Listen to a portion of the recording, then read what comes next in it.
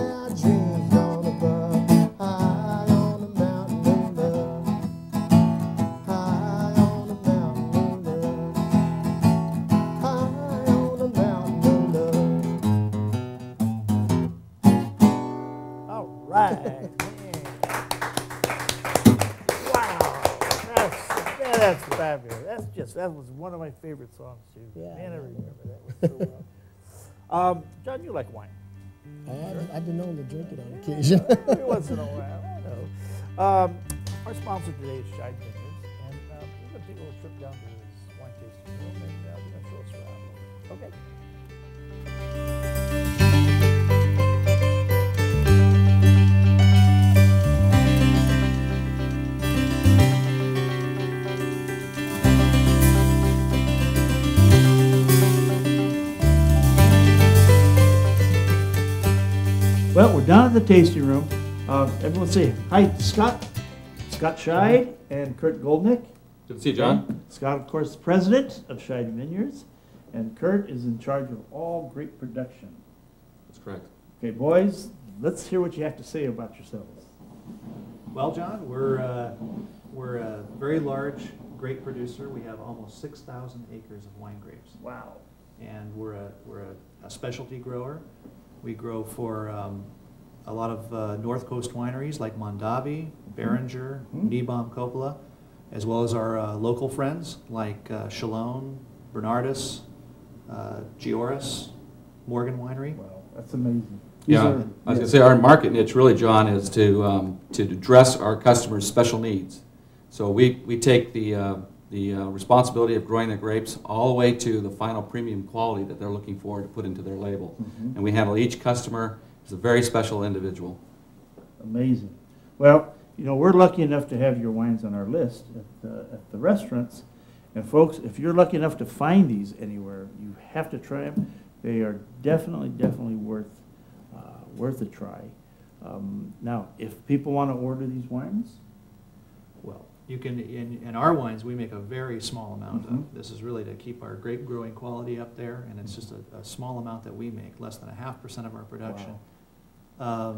At your fine restaurants, John, and a few in the peninsula and in this tasting room, but now you can get them at scheidvineyards.com. We've added a little section to our website called the Wine Basket, and there's some gifts there in wine baskets as well as all our wines. okay. And to get to the tasting room from Monterey, or to get to the tasting room, We just came down here. We're about 45 miles south of the peninsula, straight down Highway 101, and it's right on the corner here of Hobson Avenue. It's about 5 miles south of Greenfield and 10 miles north of King City. okay. And there's also other wineries around, so if people want to make a whole day of it, they can visit other wineries that are all close by, and it makes for a beautiful day. And we got the maps right here. You can Perfect. start off here and work your way back to Monterey. Good, works real well. Now, Kurt, are you doing something very unusual that is next door? You want to tell us about that? You bet. I've got a little tour for you today. We're going to take you to a demonstration vineyard that's a part of this wine tasting room, just a short walk out back. And in that demonstration vineyard, we'll be able to show you how we prune and do other cultural practices to improve the quality of our wine grapes, and again, to supply our customers.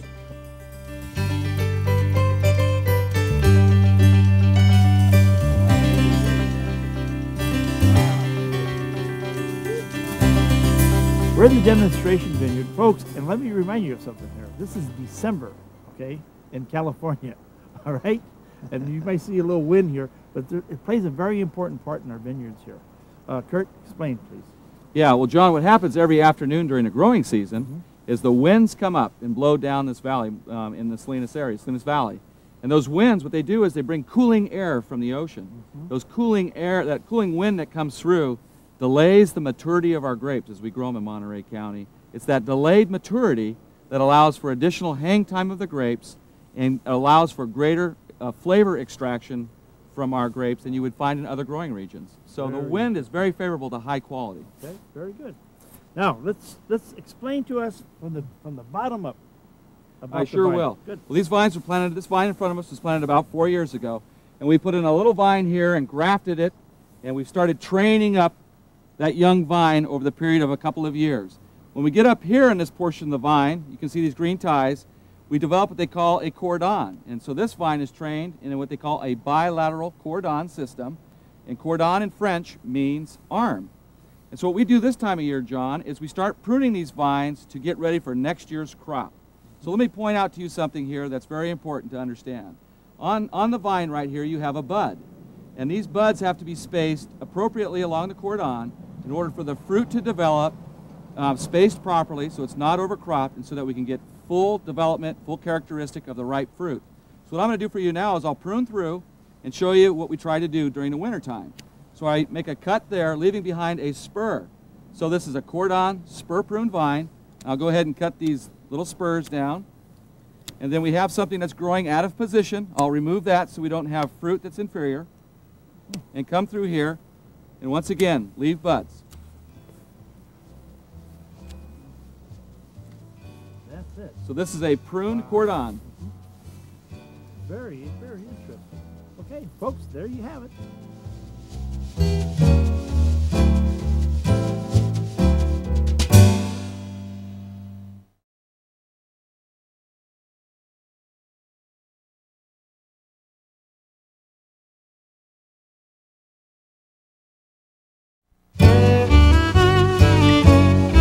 Well, boys, thanks for a nice tour of the vineyards. Boy, that was very interesting. I hope we learned something. You know, I learned how to bud.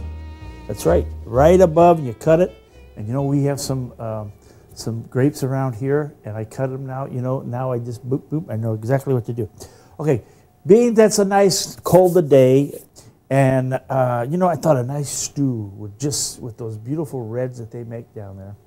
I'm going to do a whole different thing on stew meat, okay? Instead of doing short ribs, what I did is I went and got some country spare ribs, okay? This is pork, all right? These are called the country style spare ribs. But look at this, it's all meat. There's some bone in it because I like the flavor that the bone adds. So what you're gonna do is cut these in nice pieces. And I mean, you can't find a better winter dish than this, I'll tell you that. And wasn't Johnny fantastic? Boy, he is sure a talent. He was just great. Okay, I'm going to cut these rather big because I like instead of the little chunks. Okay, now we're going to go salt first, and then a little flour, go right into the pan, little pepper. Now what I'm doing is adding the flour so that I want to make sure we get a little gravy out of this. I don't want it to be a soup. Plus that'll add to the caramelizing. Yeah, that's easy. Very important tip, folks, salt and pepper the meat before you fry it. Because otherwise, you know, I recently was down in Fisherman's Wharf here and I made a big giant paella. Get this. 35 pounds of seafood, 35 pounds of rice, 15 gallons of stock, and it was all in one big plate. And it was supposed to be enough to serve 400. And I think we exceeded that because we just served tastings. And you know what? I didn't put enough salt in it. Well, just goes to show Americans like the salt. Because people are saying it was good, but you know what? You need a little salt. So, you know, a little salt does bring out the flavor. We know we're not supposed to eat too much of it, but what the heck. Okay. This we brown this real good. It takes a few minutes. Okay.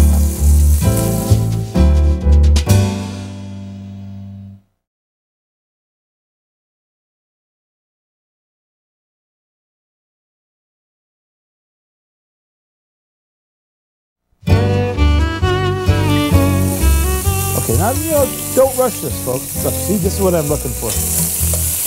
Don't put it too high, you're going to burn everything. So see, look how nice that is. This is going to give that a nice flavor. We turn it.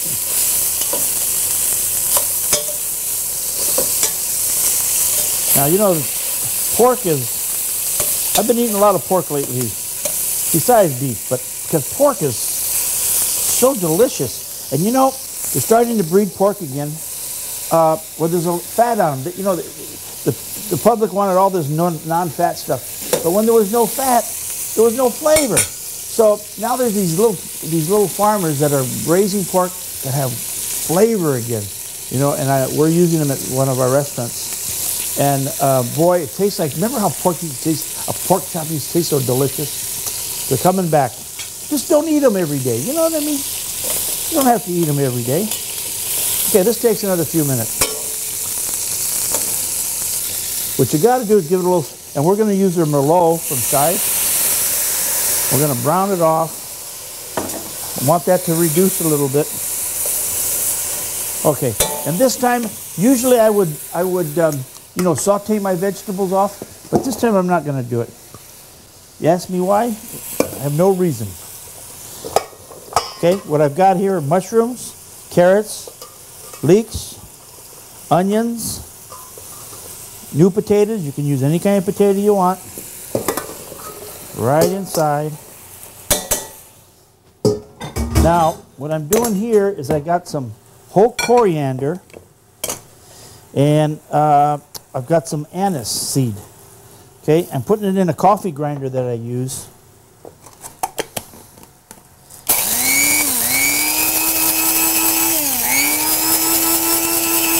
And I use this for fresh herbs. See how nice that works? Beautiful. Okay, so we got, smells delicious. Okay, here's some chopped garlic. We'll put some of that. We're gonna put some of this, a little at a time. See, this has a, oh man, I don't know, very nice flavor. Okay, salt, pepper, a little hot pepper. Okay, then we're gonna add the wine.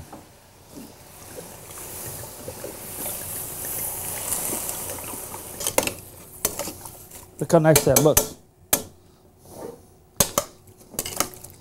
Basically, I'm making a stew, but I'm making it, you know, the potatoes are in there. This way you don't have to do a mashed potato or a mashed turnip or a polenta. This is going to be a one dish, crusty French bread, and some more of the wine, a salad, and you got yourself the most simplest meal in the world. And you know, this pork isn't real expensive either. And top it up, you know, we need just to barely cover it with the wine. All right, and that looks just right. Okay, we may want to add something else, just a little bit of, this is not toothpaste. This is tomato paste in these squeeze tubes that are great because you never use a whole one, you know. Okay, just blend that in. It's going to deepen the color a little bit. Sometimes I like to fry that, and that really gives it some nice and deep flavor. But again, let's go simple today. Don't have to go fancy all the time. Okay, that goes like this. Get it to high, let it start to boil, and then put it down to medium. And it's going to need a good hour, hour and a half. Check it. We want that meat to just literally fall off the bone. Okay? When we come back, I'm going to put the dish together for you.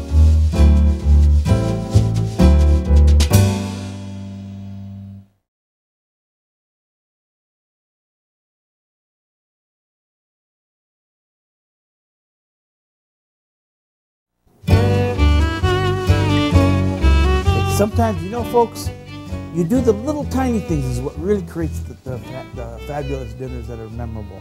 Okay? Look at this. See? Toasted bread. Okay, that's almost ready. Now, get some fresh garlic. I've showed you this one before. This is, you know, this is the original garlic bread. I mean, this is the original stuff. Make sure you put a little salt on it. And, you know, I put a little bit of oil. Let's see. Yeah, we don't want it to be real hard. Okay, this will be hot enough. Let's move that this way. Let's bring this guy in. Now, let me show you what this should look like. Okay, now here's your stew. Okay, now look at this pork stew. Look at this. Will you look at this? Now, I guess this is for the men here. Let's see. This is about right for you guys. Okay, that's a man-sized portion. Now, give it a good shot of black pepper because that wine, the black pepper is going to work like crazy. Now, this is a combination of parsley and fresh garlic. This is He-Man food, let me tell you. Okay, that goes there, like that. Now you get the toast, you get the garlic, and see how it melts in there? Woo-hoo, is it hot? Okay, that's one. See, it's going to dissolve all that garlic. Make sure you cut that garlic so it goes on easy. Okay, 2. I tell you, it's the little things that you do at home, not the big things. It's the little things. And this, I mean, you just transform a simple little stew dish into something really exciting. Look at this. We got this. We got this. There's some of the nice thyme. Okay, then, of course, got some new glasses. Aren't these beautiful? Look at that. You know what? We did a tasting with cheap glasses and good glasses. And these are, they're called the Rydals. These are very expensive, you know, but you know what? I bought 2, one for me, one for my wife. And when friends come over, I give them the cheap glasses because they might break them. So, but I'll tell you, they taste, the wine does taste even better. Okay, look at this beautiful wine. Look at this. So, folks, you have got right there a real country dish. Cold, winter day, autumn day. Look at this. You eat this, I swear you will walk through walls. I hope you enjoyed the show. Thank you, Johnny Rivers. Thank you, Scheid folks down there in Greenfield. And we'll see you next time.